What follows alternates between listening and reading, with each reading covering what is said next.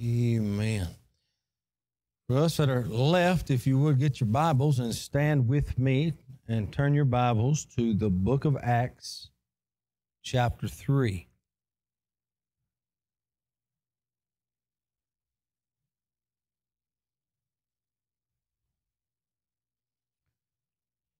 Acts chapter 3, beginning in verse 1.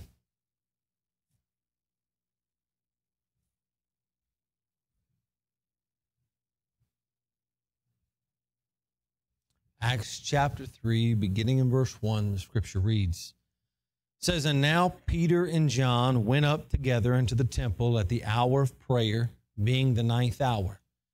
And a certain man, lame from his mother's womb, was carried, whom they laid daily at the gate of the temple, which is called Beautiful, to ask alms of them that entered into the temple, who, seeing Peter and John about to go into the temple, asked an alms. And Peter, fastening his eyes upon him with John, said, Look on us. And he gave heed unto them, expecting to receive something of them. Then Peter said, Silver and gold have I none, but such as I have, I give unto thee. And in the name of Jesus Christ of Nazareth, rise up and walk. And he took him by the right hand and lifted him up. And immediately his feet and his ankle bones received strength. And he, leaping up, stood and walked and entered with them into the temple, walking and leaping and praising God. And all the people saw him walking and praising God, and they knew that it was he which sat for alms at the beautiful gate of the temple, and they were filled with wonder and amazement at that which had happened unto him." Let's pray. Heavenly Father, we bow before you this evening, thanking you for another time of worship. Thanking you for the songs that we've been able to sing, just that remind us of the truth, not only of the gospel, but some other biblical truths, Lord, in which things like you love us. We know that. You're with us. We know that. Lord Jesus, we're just thankful that we can lift up songs of praise into your high and holy name. And Lord Jesus, as we look to your word tonight, I ask again you'd hide me behind the cross. I ask for a fresh anointing of your Holy Spirit to preach your word here tonight. And I pray, Lord, as your word is proclaimed, that it would go out and it would reach the ears and the hearts of those within the sound of my voice. And I pray, Lord Jesus, that as it reaches our ears and our hearts, that it would fall upon ears that are hearing and listening, and hearts that are willing to receive your word. So if there's someone lost, that tonight they would be saved. And Lord, for us who are saved, that we would respond to what the Spirit of God has to say to us through your word.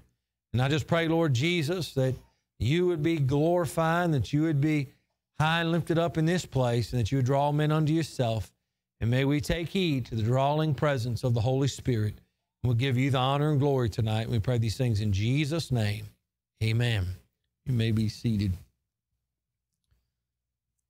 Restoring the excitement of ministry. You know, sometimes as we live for the Lord Jesus, we get into the routine of living for him.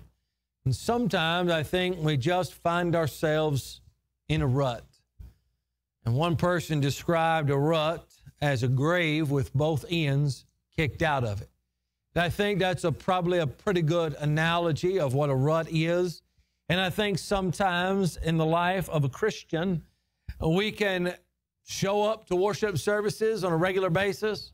We can attempt to be a part of ministry that is there in front of us. But if we're not careful, we can go through the routine and not really experience the joy of the Lord in the midst of ministry. I think Jesus addressed that issue with the church of Ephesus. I think he dealt with that in Revelation chapter 2 when he talked about the fact that the church of Ephesus had a pretty active ministry. But at the same time, they had left their first love. They were accustomed to doing what they did. They had the programs, they had the ministries, they had the word in which they stood upon. They even confronted the errors of false teachers that were around them. Yet at the same exact time, they left their first love. And I think we have to guard against that in our own lives. So many times we think about folks who are just stopping ministry, or folks who just began to find a place in a pew and no longer are doing much. And that's a problem. But we can also find ourselves not where we need to be, even when we're in the middle of doing what we think we need to be doing.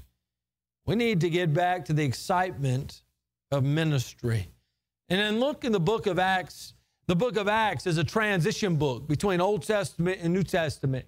It was a time when Jesus had already been crucified. He had already raised himself from the dead. He had been around for 40 days after his resurrection. He had made himself known to the apostles. He had made himself known to the women. He had made himself known to over 500 people at one time. He had been teaching them things. And then prior to his ascension to the right hand of the Father, he commissioned the disciples. He told them, first, he wanted them to go back to Jerusalem and wait until the Holy Spirit would come upon them. And as the Holy Spirit would come upon them, he would empower them, and they would become his witnesses there in Jerusalem and Judea and Samaria and the uttermost parts of the world. And so the apostles went on back to Jerusalem like they were told, and they were there in the upper room.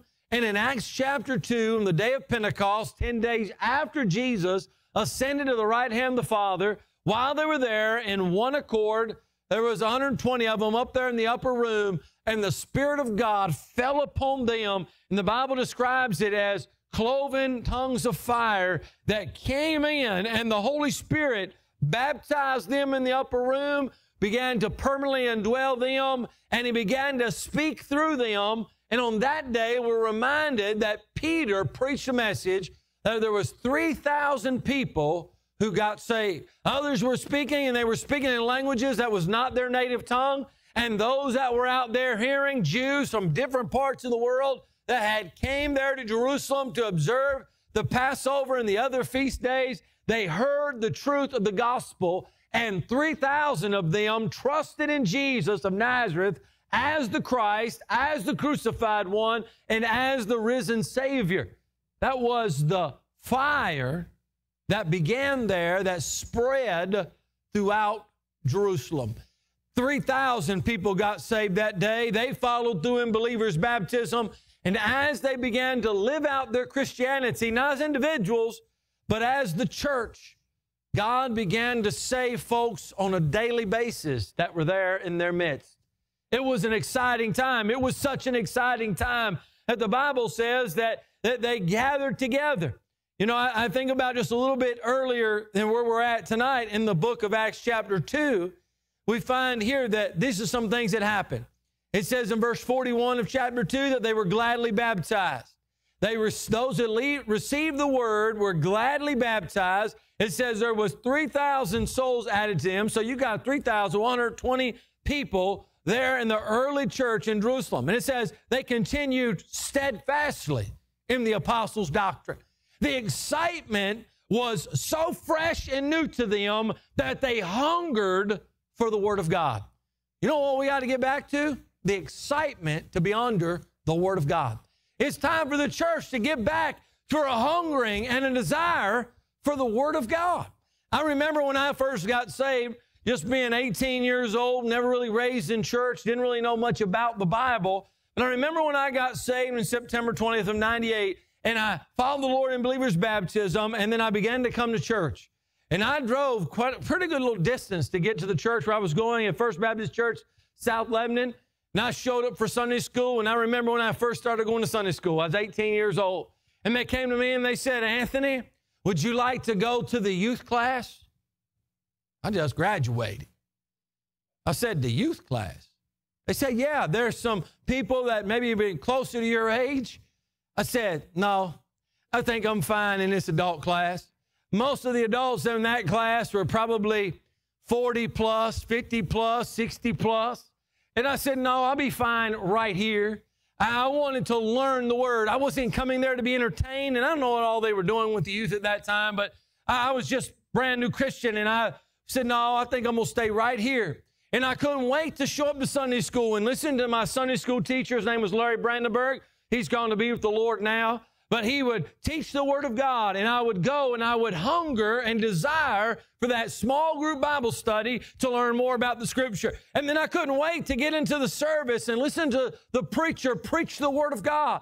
I would take my Bible and I would follow him along, and I would be pumped up and excited about what God had to say to me as an individual, what he was doing in our midst. I hungered for the Word of God. And folks, it's time for us to get back to that hunger and that desire for the Word of God. It doesn't matter how long you've been saved. I've been saved for several years now. I've been saved for 20-some years now. I've been preaching for 20-some years. Been in the ministry and pastoring for almost 20 years. This isn't new to me at all, but the desire and the hunger for the Word of God should still be there. It should still be there. Some things should not get old, and the Scripture and the Word of God, the truth thereof, should still be exciting to us. We ought to have a desire to be. The early church, there was a desire to be there at the Word of God. And not only were they there to hunger and steadfast for the apostles' doctrine, but fellowship and the breaking of bread and in prayers. The church had a desire for ministry, not for one of their own ministry, but personal ministry, but that they came together as a body, as a group of people called out by the Spirit of God, set aside for the work of the Lord Jesus. They desired and had an excitement to come together. You know what, folks? We need to get back to that desire. The church is struggling. The church is struggling to assemble. And it's not just struggling to assemble because we've been dealing with a pandemic over the last year and a half. There's been a struggle to assemble for some time now. And all we've done with the pandemic that's been happening is seem to give a pretty legitimate, at least people think it is, a legitimate excuse to stay at the house. We've already been having a problem with that. Prior to last year, prior to when things began to take off with this sickness and the coronavirus, folks, churches were already struggling. Numbers in attendance or worship service was down, baptisms down, making an impact in the community down. I mean, that's just a reality. It's time for the people of God to realize the importance of assembling together as the spiritual body of Christ and being excited about doing so. I mean, I remember when revivals was a happening thing.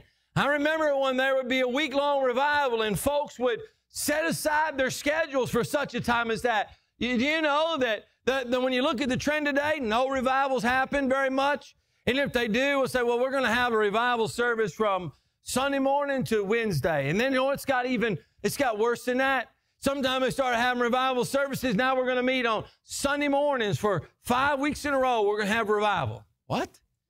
Ain't you already supposed to be having worship services on Sunday morning? Bible schools. Bible schools are almost becoming a thing of the past in a lot of churches.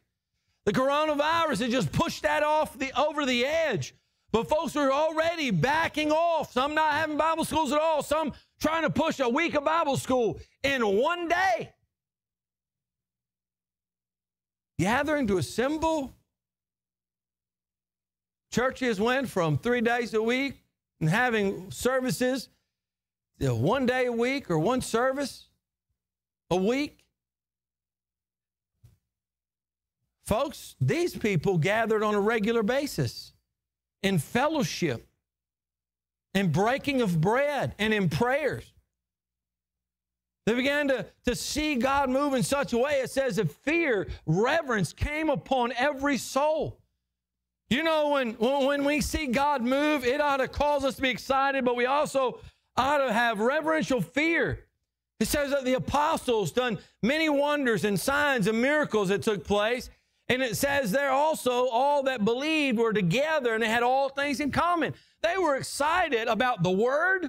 They were excited about fellowship. They were excited about the work or to take care of each other. I mean, this was an excitement to show the love of Christ to those that were there. They were even willing to give sacrificially. It says they sold their possessions in verse 45 and their goods, and they parted them to all men as every man had a need. They continued daily did they go in one accord to the temple, breaking bread from house to house. They did eat their meat with gladness and singleness of heart.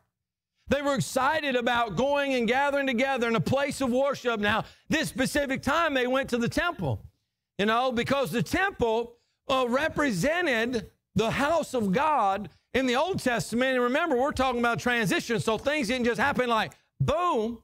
They didn't understand everything yet. They themselves made up the temple of the one true and living God. They were lively stones built together to make up the spiritual house of God. But they met at the temple, and what's so awesome about it, everything that was symbolic in the temple now came to life to them in the person and the works of Jesus, who is the Christ.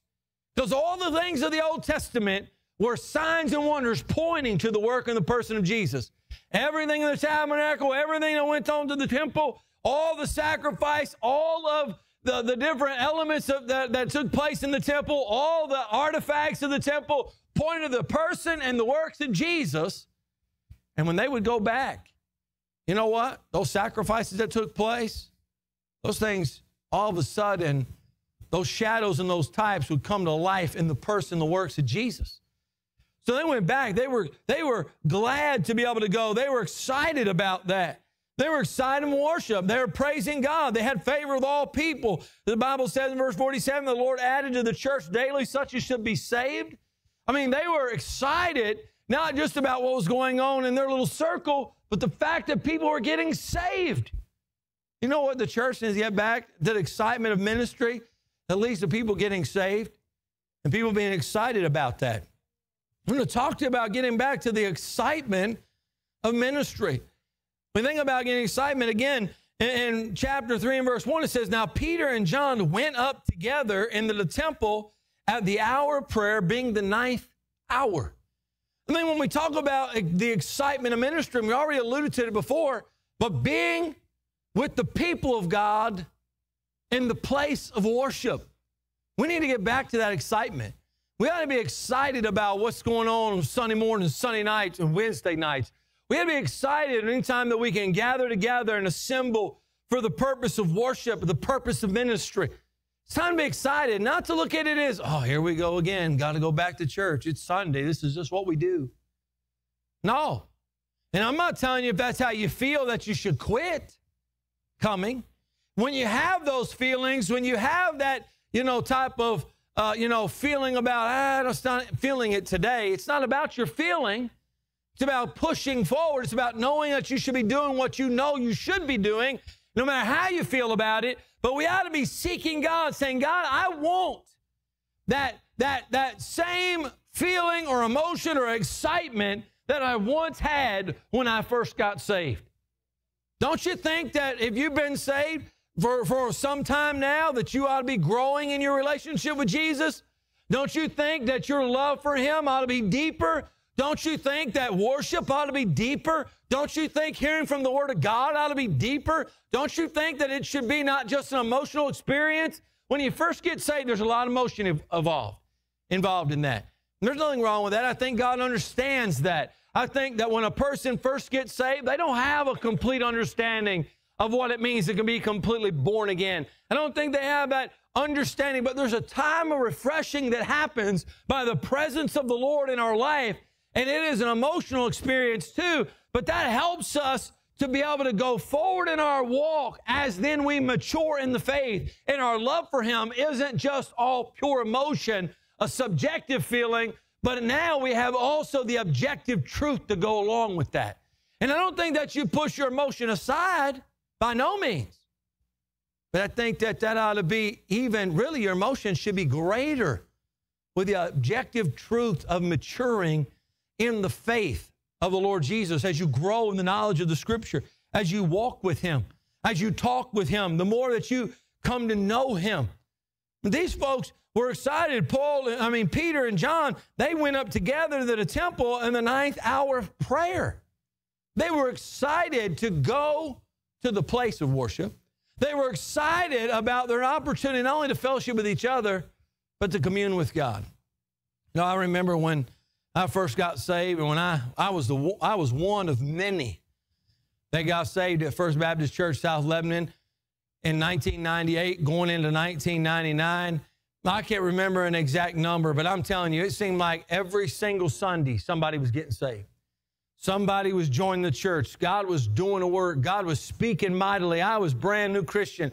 And I sat in the front, and I just listened to the preacher. I'd follow along with my Bible. I didn't know a whole lot, but I was listening. I was trying to soak it in, and God was moving in my way. And then when the service was over, I couldn't wait to come back later on that evening to what God had to say to me.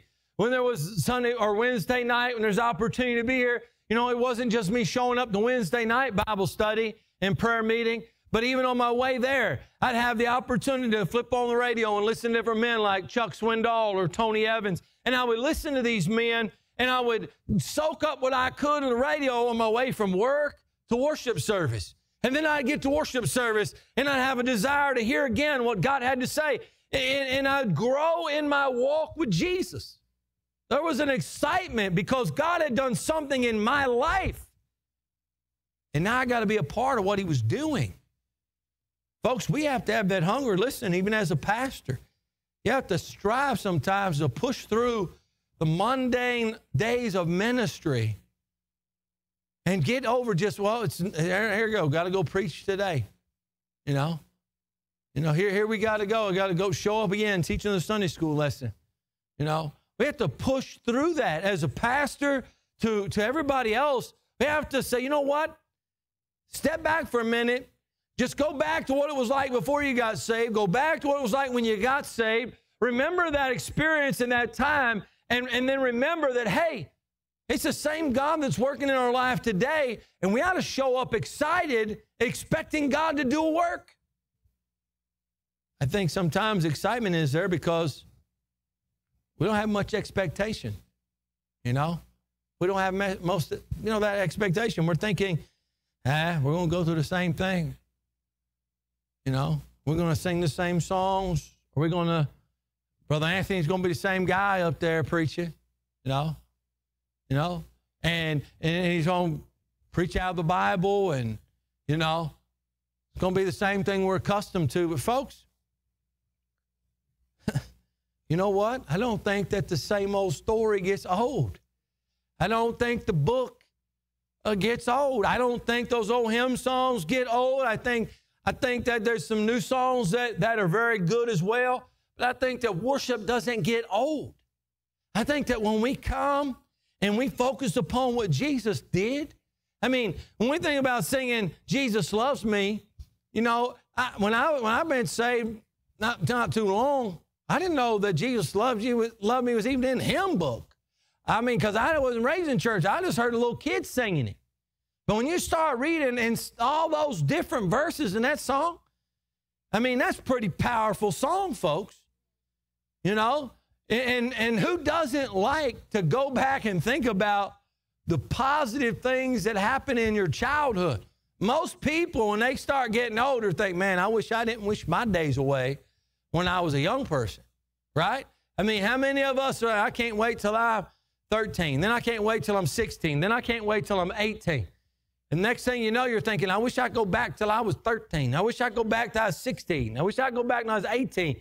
You know, we start thinking about the fact that Jesus loved us. I mean, there were some exciting times as a kid. And I didn't have it easy growing up.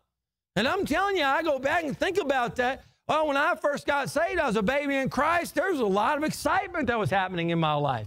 And very quick things were happening in my life. God began to show me his word. It was shortly after I was saved that he called me to preach. And then I had the opportunity to be involved in ministry. And then all of a sudden I went from there to Bible college. I mean, I've been graduated from Bible college 14, 15 years ago. 16, I don't even remember now. It's been so long ago. You know, it's pretty amazing. I think about coming down southeastern Kentucky and being excited. And first time I preached down here was Oneida Baptist Institute. Had the opportunity to preach over there in Rockcastle County at that high school, and going over there to Alice Lloyd College and preaching there, and preaching revivals in West Virginia and Indiana, and going to Tennessee and preaching, and going back to Ohio and preaching in Kentucky and so on and so forth. And then the first time I got to go on a mission trip, I'll never forget that, going to Honduras, and then later going off to Africa, and then going to Haiti. I'll never forget the opportunity to first pastor a church where I was at in Bell County. I mean, those were exciting times. And you know what? God's still moving today. In the midst of some difficult times, We serve a God who is still alive, who's still away, who's still well, who's still in the saving business, who still wants to do a work in the midst of difficult times. But I'm telling you what's going to have to happen. We're going to have to be excited about ministry again. You know? I mean, folks, there's opportunities. There's opportunities to do ministry and live for Jesus, but we got to be excited about that. You know, we need to be excited about that, about what Christ has done in our life. Peter and John, they went up together into the temple, and the hour of prayer was being the 9th hour. Well, they were excited about it. You know, they went on a regular basis. Not only they were excited about going, but they were excited about the opportunities. I mean, look what it says in verse 2. There was a certain man that was lame from his mother's womb, who from his mother's womb was carried, whom they laid daily at the gate of the temple, which was called Beautiful, to ask of alms of them that entered into the temple. Who, seeing Peter and John about to go in the temple, asked an alms, and Peter, fastening his eyes upon him with John, said, "Look on us." Peter and John weren't just excited about going to the temple during the time of prayer to have fellowship with God, but they also were excited about the opportunities that was in front of them for ministry. When they went up there, they weren't just going there from a selfish standpoint. They weren't just going out of their own, tradition as Jewish men, to show up to the temple for a time of prayer. That was something they may have been accustomed to doing before. But when Jesus changed their life forevermore and the Holy Spirit moved upon them in the upper room, going to the temple meant something completely different. It was completely fulfilling to see all of that was fulfilled in the personal works of Jesus of Nazareth, the Christ, the crucified one, the risen Savior, the one who had called them out into ministry and gave them a special calling as apostles who are going to be part of the foundation of the church, and they were seeing that come to pass.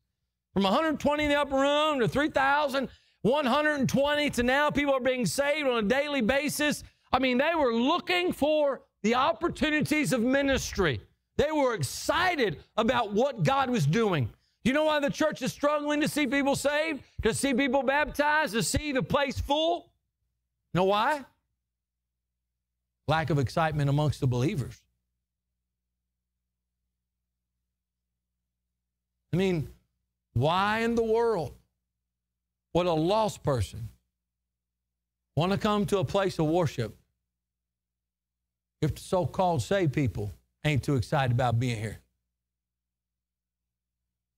Huh? You know how many times that, and I've shared with this before, but I've been in church as a pastor, and folks that show up visiting, and they'd say, "Oh, so-and-so invited me to come to church. Are they here?" And I'm embarrassed, like, not today, they ain't. I'm thinking, I'm not sure when they invited you, but they evidently weren't sure and didn't think you was going to come because they didn't show up. You know what kind of impression that is? Do you know that when folks out there in the world who need to come to know Jesus as their own Savior, and we're supposed to be the ones pointing them to Jesus, when we ain't too excited about it, they ain't going to be too excited about it.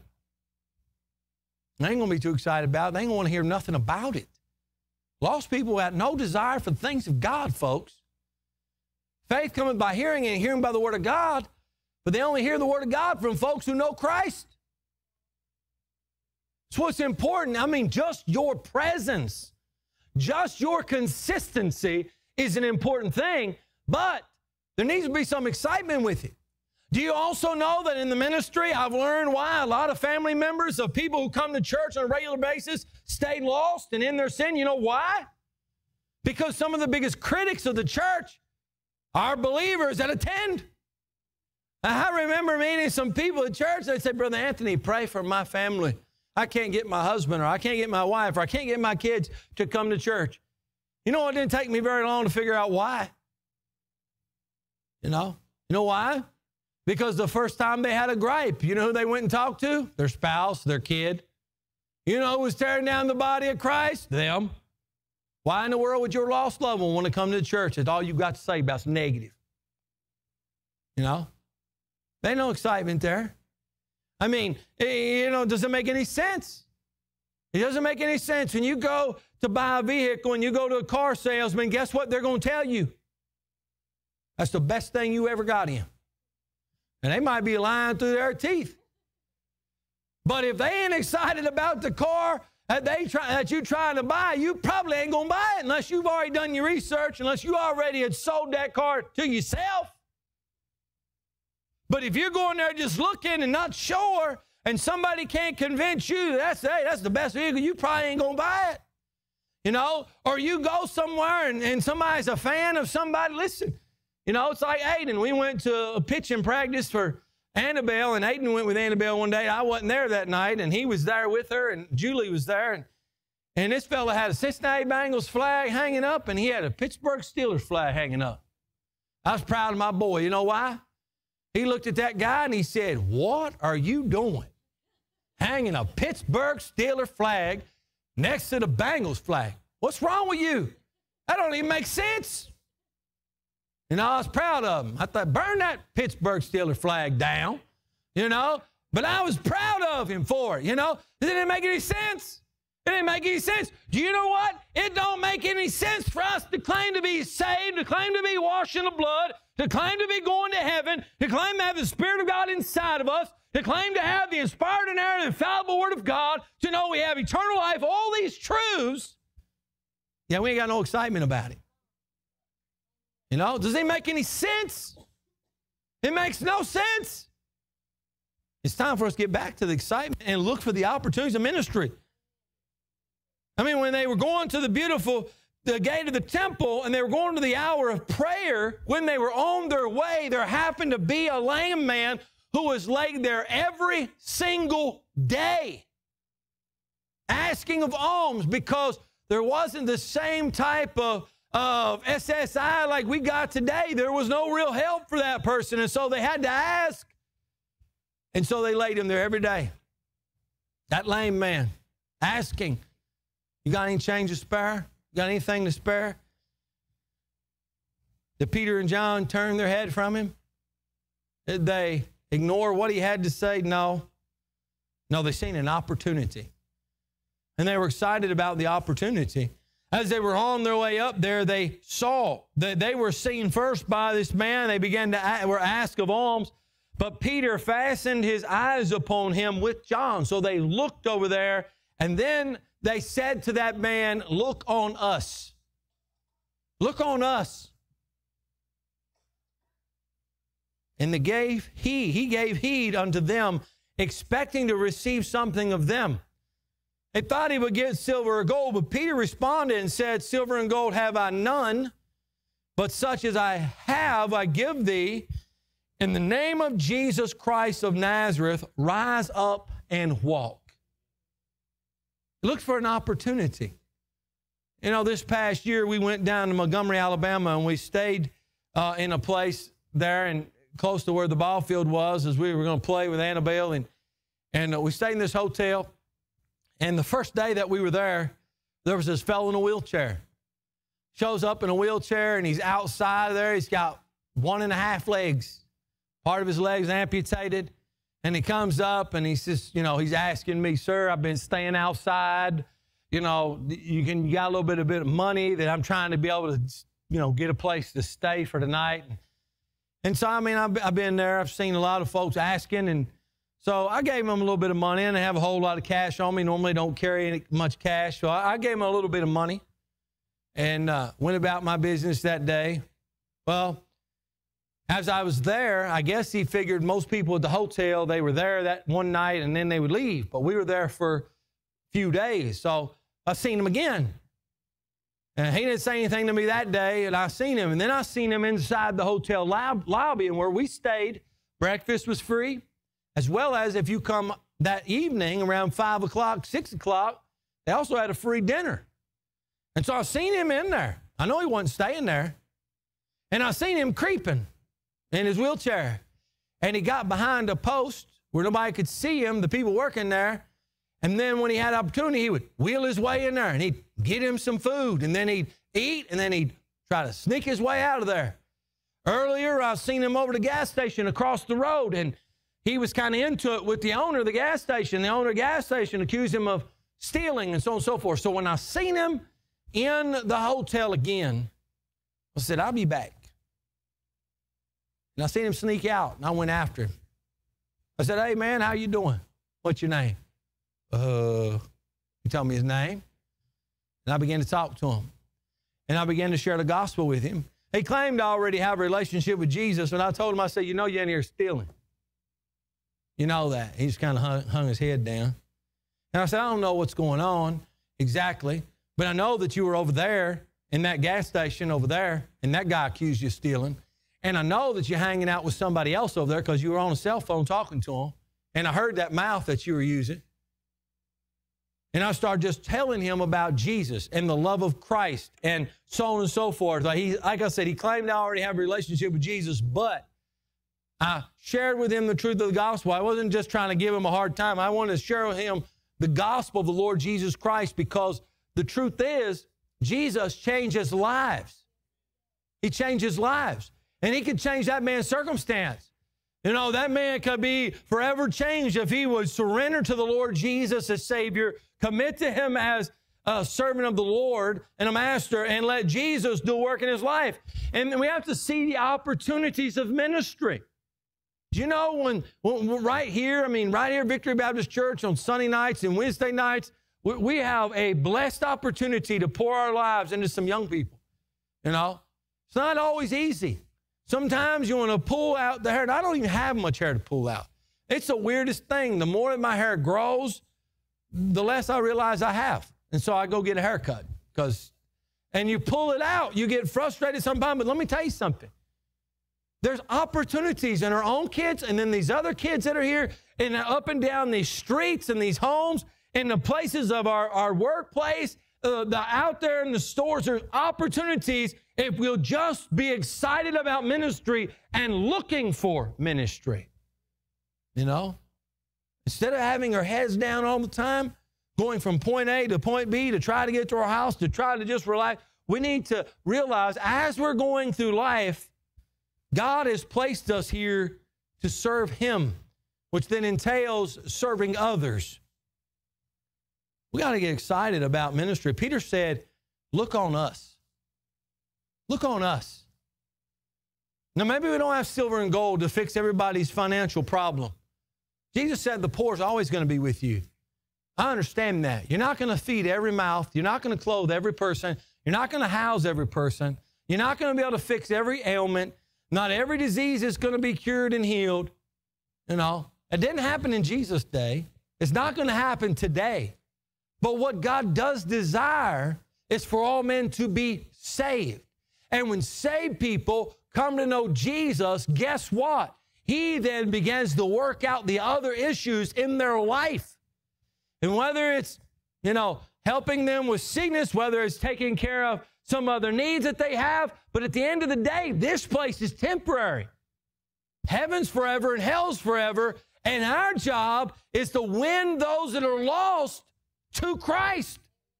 Bring the lost sheep to the good shepherd. And we ought to be excited about the opportunity of ministry because God has blessed us with the opportunity to be about His service. We got to get excited again about gathering in the place of worship, excited about the opportunities of ministry.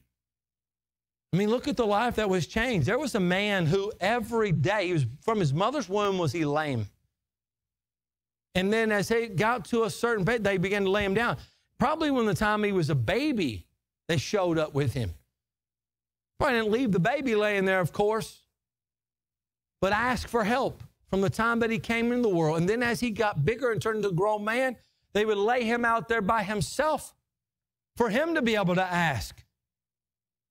But when he had an encounter with Peter and John, who had the power of Christ, this man was forever changed. Silver and gold have I none, but what I do have, I'll give unto you, as he says, in the name of Jesus Christ of Nazareth, rise up and walk. And he took him by his right hand and lifted him up, and immediately his feet and his ankle bones received strength. He was leaping, and he stood, and he walked, and he entered in to the temple, walking and leaping and praising God. Folks, when Jesus changes lives, you begin to realize it's worth it all. When you see people forever change, I know there's a lot of disappointment in ministry. I've been in it a long time. I mean, there's a lot of highs and there's a lot of lows in ministry. There are times you get super excited. You see people get saved. You see lives get changed. You see people become on fire for Christ. And then you see some other times where it's like, man, what is going on? You know, it's amazing. You know, there's highs and lows in it, but I'm going to tell you something. You know, no matter what the low is in ministry, seeing Jesus change somebody's life, it's worth it. It's worth it. If it's one person that you're able to influence to come to know Jesus and they're forever changed and they begin to serve the Lord, guess what? You get to be a part of the ripple effect because that person is going to end up influencing somebody who's going to give their life to Jesus. And it's all started because you impacted their life. Somebody had to lead Billy Graham to the Lord. Somebody had to lead D.L. Moody to the Lord. Somebody had to lead Charles Spurgeon to the Lord. Somebody had to lead whatever great preacher you're talking about to the Lord, or some great woman of God of the Lord, or some deacon or some Sunday school teacher. Somebody had to lead them to the Lord before they could have a great impact that God was doing. And if you and I will see that we could be a part of that and the ripple effect that could ultimately change not just one person, but whole communities, whole states, whole world. We got to be excited about it. We got to get back to being excited about what God's doing. I mean, look what goes on. I mean, they were excited not just about going to a place of worship. They got excited about the opportunity of ministry. But then they got excited seeing it spread. It says, all the people saw him walking and praising God, and they knew that it was he that sat for alms at the beautiful gate of the temple, and they were filled with wonder and amazement that which had happened unto him. It goes on to say in verse 11, as the lame man which was healed held Peter and John, all the people ran together unto them in the porch that was called Solomon's, greatly wondering. And when Peter saw it, he answered unto the people, you men of Israel, why marvel ye at this? Or why look ye so earnestly on us as though by our own power or holiness we have made this man to walk? You know what Peter seen? Peter seen and was excited about the ministry continuing to spread. Oh, he was excited about showing up for prayer. But look what happens when you're excited just to be in the presence of Jesus, with other believers, to worship and to pray. Guess what happens? It goes from that, the opportunity to minister. You minister to one person, then all of a sudden, boom. Boom. And Peter says, why are y'all so amazed? Why are y'all looking on us as if it was our own power, our own holiness? You know what they were excited about? Pointing people to Jesus. You know what we got to get excited again about? Pointing people to Jesus. That's what it's about, folks. That's what it's about. You know why the church is struggling? This is why they're struggling. Because our excitement isn't about pointing people to Jesus. You know what we have bought into? The lie that that's not enough. You know, oh man, we've got some new song ministry. Come out to Victory Baptist Church. We got a new preacher. Come out to Victory Baptist Church. We've got a new program. Come out to Victory Baptist Church. No. You know what's going to happen to the new music ministry? It's going to get old. You know what's going to happen to the new preacher? He's going to get old. You know what's going to happen to the new program? It's going to get old. You know what don't get old? Pointing people to Jesus. They don't get old, folks. It's an old story, but it still has brand new effects on people's lives. You know what we got to be excited about? Pointing people to Jesus. That's what we got to be excited about.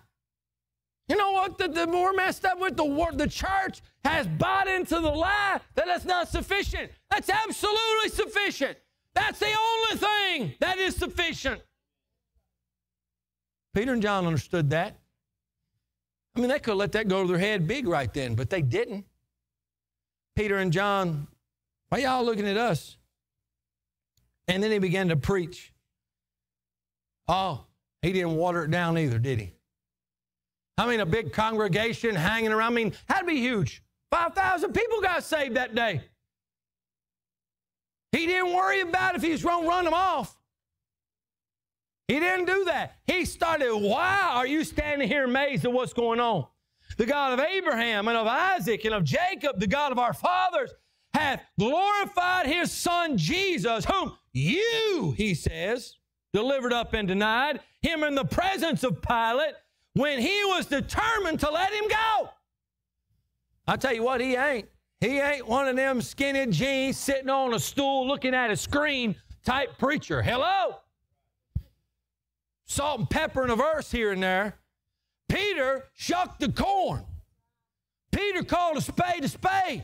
Peter called it as it was. And when he said, why y'all so amazed when y'all are the ones who denied Jesus, who delivered him up, and when he was going to be let go, you were determined to make sure he was the one who was going to be crucified. I mean, you start going on. I mean, he called it as this. You know why? Because before you can receive the good news, you got to know the bad news. So what did he do? Ultimately, he seen the opportunity for lost people to be saved. But in order for a lost person to be saved, we got to know they're lost. For a sinner to be bought by the blood of the Lamb, they got to understand they're in a debt that they cannot pay. It goes on to say here, he said, you denied the Holy One, the just, and desired a murderer to be granted unto you. Guess what? They were thinking backwards then like we think backwards today. Think about that. Julie was reading me. I don't know who the preacher is. I don't know what church is.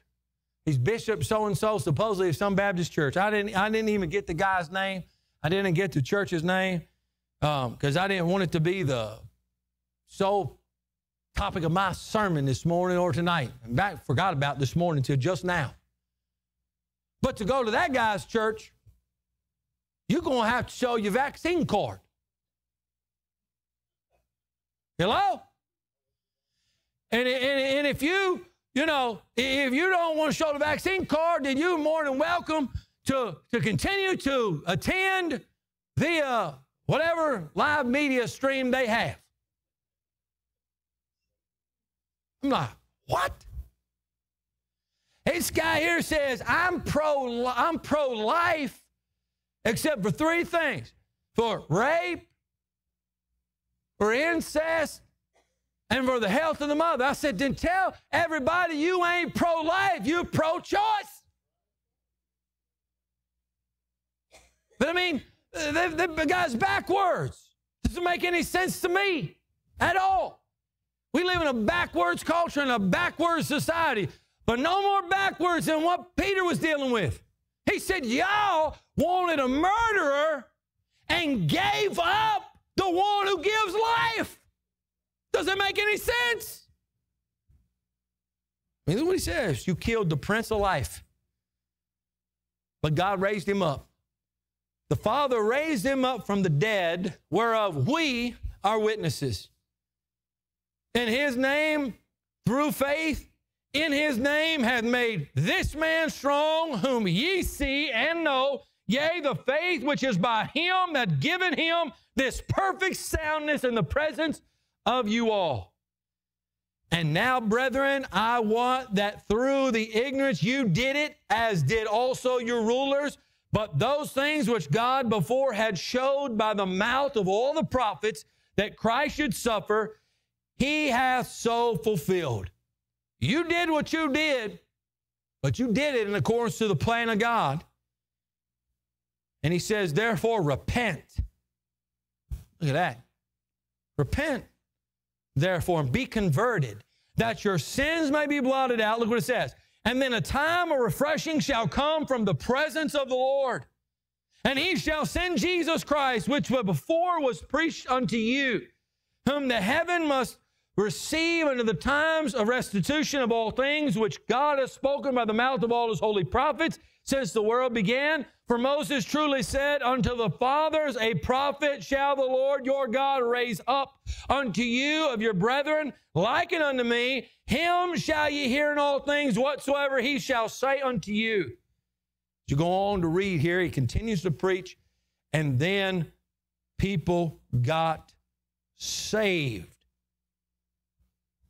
Folks, we got to be excited about gathering, excited about the opportunity of ministry, and the excitement of the move of God and the bigger things as the word is spread. We need to get excited again.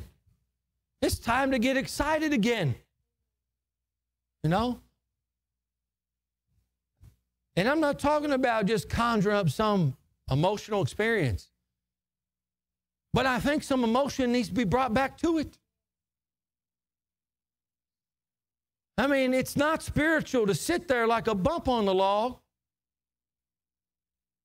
thinking, bless me if you can.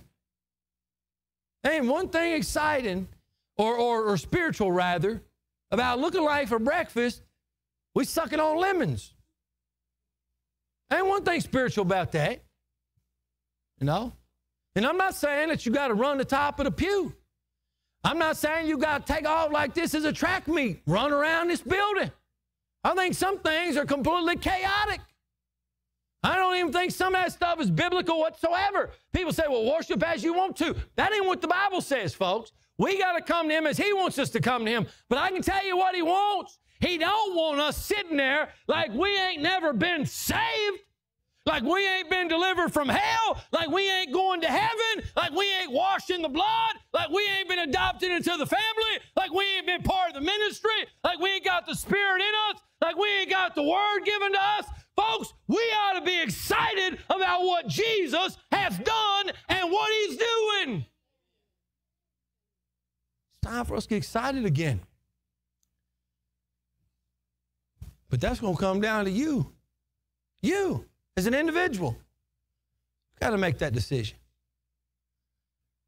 You know? You got to make that decision. How are you going to respond? You know? You're going to have to take, what's it take for that? You know? A lot of times we think, man, I just wasn't feeling it today. Just want a good service today. Why not? The preacher didn't preach his best sermon. You hang around long enough, you'll figure that out. You know? That song service today just didn't do nothing for me today. You know? You know what? Jamie leads us in songs. And he I think he ought to be prepared just like I ought to be prepared to help lead in a time of worship. Let me tell you something, folks. Brother Jamie can't get you ready. Brother Anthony can't get you ready. Miss Gwen or anybody else playing an instrument can't get you ready. If that's what you're dependent upon, well, you got problems, folks. Well, we ought to be able to start being ready based on our walk with Jesus. Not based on anything else. You know? We ought to come here ready and prepared based on our relationship with Jesus and our desire to grow and be more like him and to become closer to him. That's why we ought to be excited. Excitement, I'll be there. I remember, just like anything else, I remember going to a ball game one time, Reds game. I'm a big Reds fan. I like the Reds. I like Cincinnati Bengals, you know. And they terrible sometimes, but I still like them. And I still get pumped up about it. And if I go somewhere, I have fun. And I get pumped up, excited about it. One time I was at a Reds game. I was cheering the whole game. Just me and Julie there. I didn't even know nobody else around there. Pumped up, excited about it. And this guy reached over. He says, "Hey, super fan, what are you drinking?" "Well, you drunk or skunked?" I said, "He won't buy me a drink." I said, "How about a Gatorade?" "Well, I ain't buying you. You ain't drinking nothing." No, I don't have to have alcohol to have a good time. You know what it is? I just am a fan, and I'm going to cheer them on. I'm going to holler them, and I'm going to heckle the other team. I'm going to have a good time. Because when I come to church, I'm going to tell you something. When I come to worship service, I learned a long time as a pastor. That my desire for worship and excitement to be here is not going to be based on who's here or who's not here, who's singing, who ain't singing, what else is going on. I've come to realize that my motivation needs to be in the fact that the one true and living God, who is above all, He came down to me, a wretched old sinner, deserving to go to hell, and He reached down and He saved me and changed me. That causes me to get excited to want to worship Him. You know? And no matter what anybody else thinks about Him. I'm going to worship the Lord. I'm going to be excited about the Lord. If anybody else thinks I'm crazy, you know. And I remember even one time that mattered to me, no matter what anybody else thinks. And I went to a Bengals game. It was cold. AJ was just born. I mean, he wasn't big as nothing. I say just born. He was probably 6, 7 months, 8 months old, 9 months. He may have been close to a year, but he wasn't here yet. And we went up to Cincinnati to go to a ball game. Me, Julie, and the baby. And it started this cold, rainy stuff. And Julie said, "What we going to do?" I said, "I'm going to the Bengals game. If y'all want to come, you can come. If you're worried about getting the baby out there in the weather, you can stay at the hotel. I'm going to the Bengals game." So she came. She brought the baby to the Bengals game. We were in the end zone. We were sitting up there surrounded by a bunch of idiots again. I didn't know who they were. And where you go, you're surrounded by idiots. That's all right. I don't participate in that. But it was like a third down. And they said, this guy starts to get everybody around. He says, "It's raining, snowy, it's nasty." He says, "If they hold them, take your shirts off." Well, he's talking to the guys, okay? And Julie looks at me and she says, "Don't you dare." So I had a hold of my shirt like this right here, and they didn't hold them. And I said, "Phew." Well, then it came a fourth down. And that guy said, "If they hold them, take your shirts off." And Julie looked at me and she said, "You better not look like one of them idiots. Somebody will see you and they're going to think you're like that." Well, they held him, and I jerked my shirt off because I was pumped up and crazy. Not because I was drunk, not because I was a crazy, excited fan. Well, now I'm not telling you to jerk your shirt off here at church. I'm not telling you to be all crazy like that, but what I am telling you is this. You and I ought to be pumped up and excited about what Jesus is, who He is, what He's doing, and what He wants to do in our midst. We ought to be excited about it, folks. I've seen it too much. Same folks who show up to church. I don't know what it's like over in Laurel County. I've been to many ball games here. And I'm going to tell you, over in Clay County, you go to elementary school games. It's the craziest group of people that you've ever seen in your life. I promise you that. When I first went over there and I sat down, the athletic director's like, "You get out of hand, you're going to jail." I'm like, man, it's an elementary game. But that was right because it's crazy. That's crazy. But the same people that look like bumps on the log on Sunday act like pure maniacs at elementary ball game. I don't understand it, folks. I don't understand it. It's time for the church to get excited again. Well, I mean, it ain't going to hurt. And, no, don't try to get them in that way, Susie. No, dude, that'd be the only thing people heard when they left here. Go to Victory Baptist Church, jerk his shirts off. No, that ain't what I'll say. That's not what I'm saying. But being excited for Jesus won't hurt. It will not hurt the cause. But I can tell you this. If you ain't got no excitement for Jesus, there ain't going to be no convincing them out there in the world that they need Jesus. Later on, in chapter 4, Peter plainly stated this as they told him, you're going to shut up. You're going to shut up. You're going to quit. We can't deny what happened, but y'all no longer can go and preach and teach in the name of Jesus any longer. And Peter said, if y'all think that's what we should do, fine. But all we know to do is what we have seen and what we've heard. Peter was convinced, and Peter was excited, and Peter didn't care about the threat anymore. Folks, we ought to be that excited. That's how excited we ought to be. And we're going to tell Jesus, tell about Jesus no matter what. What about you tonight? Where's your excitement? Where's your excitement? We get excited about a lot of things. And there ain't no wrong with getting excited about things. But what about Jesus? What about Jesus? You know, does he get you excited? Does he stir you? You know, you're motivated by him? Gathering for worship, gathering for fellowship, looking for the opportunity of ministry, excited about the potential of the lives that can be changed for the truth of the gospel. What about you tonight? What about us collectively as a church? You know, what about us collectively? Under the head of Jesus, of one heart, of one mind, of one accord, filled by the Spirit of God, empowered to go do the work of the ministry. Man, what a thought of what could happen in the lives of folks in our community. Jesus is worth getting excited over, folks.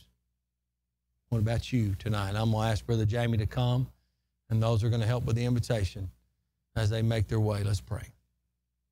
Father, we bow before you tonight, telling you we love you. We're excited tonight, no, I am, about what you've done in my life. I'm excited about what you've done in the life here at Victory Baptist Church since you allowed me to be a part almost 4 years ago. And Lord Jesus, we've had some ups and some downs. We've seen some really exciting things. Lord, we've went through different things. It's been difficult. Lord, you've been faithful. Lord, you've brought us a long way. You're still doing the work. And I'm excited about what you continue to do. And Lord Jesus, I pray that you would rekindle our hearts, stir us. May we get excited again. May we have that same excitement when we first got saved. That hunger for your word, that desire for worship and fellowship. That want to tell others about what you did in our lives and what you want to do in their lives. Or may we be excited. Lord Jesus, if we have kind of gotten the rut, we've left our first love, we've just been going through the motions, Lord, may we ask your forgiveness. May we repent. May we return to our first love.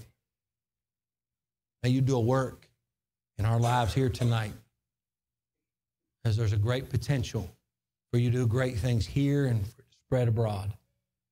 So I ask you to move during this invitation. May we respond to you during this time. We pray these things in Jesus' name. Amen.